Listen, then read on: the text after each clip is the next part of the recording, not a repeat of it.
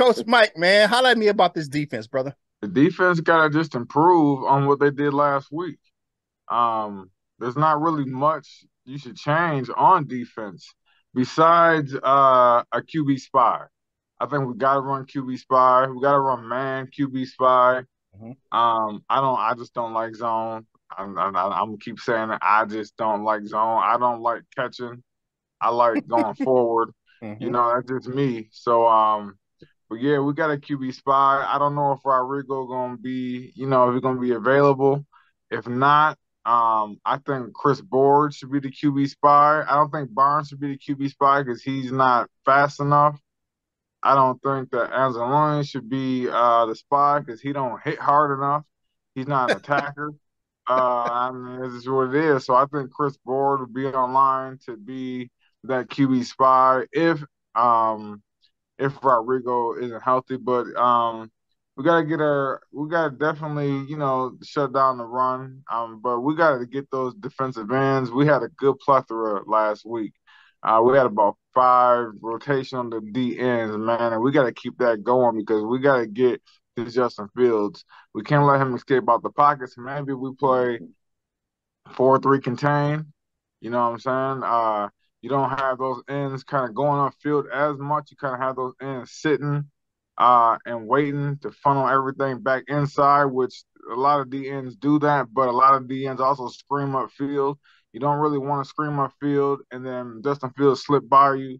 So yeah, man, just that QB spy and contain and we should do good, man. What y'all got?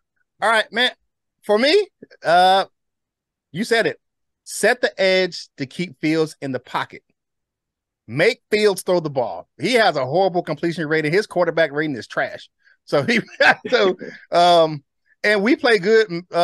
And we did it last game. I wanted to give you a shout out, Coach Mike, because you said play man. We played man, and then we played zone over the top with Kirby Joseph. Man, that was a great scheme, and we followed that to a T last week. I agree with you. Do what we did last week.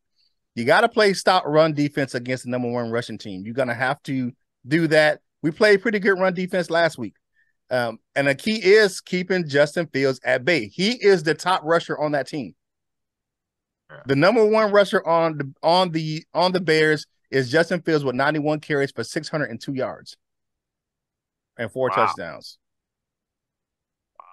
So yeah, we have to keep him in check. So that's our recipe for success on defense is that. And one last thing for our linebackers, man, you're going to have to be gap disciplined for this game, be it Justin Fields or Montgomery out of the backfield.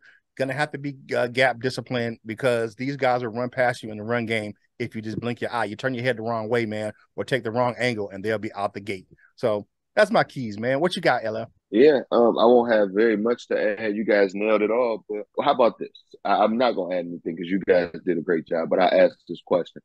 I was talking with somebody yesterday, and because I said I hope that we'll use a spy, and they were trying to downplay the spy, like what it'll take away from the defense. It does X, Y, Z. I want to ask both of you guys. I want to ask Coach Mike especially because he's actually coaching it up out there. Is the spy a QB spy a negative thing at all? I personally don't believe that it is. I don't see how it could take away from the defense, especially if you know how to set your defense up to where that man is accounted for. But how do you feel about that? I'll let Coach Jones go first. You're the defensive coach. You need a QB spy. You need somebody to spy the QB when you got a QB who likes to run. Or else what they're gonna do is they're gonna just use receivers to run those guys off, and then the QB gonna have quick reads. If they're not open, he going. And it's gonna take them the back end more time to get to the ball than usual. So yeah, you got to have a QB spy. You got to, or you set your defense up for failure. Yeah, even Dan Campbell yesterday said that.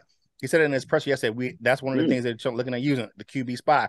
I know Calvin Shepard, he's not a proponent of that, but MCDC said we gonna spy him. so that's what he said. Would you look at that? Look at here. So definitely that's the plan, man. Hey, to check out the rest of this segment and the rest of the defensive preview, make sure you tune in to Detroit Lions and the Prowl Lunchtime Detroit Lions Talk, man, and check it out, man. we're going to go through and break down the rest of our game preview. So double back to our YouTube channel and check out the rest of the show.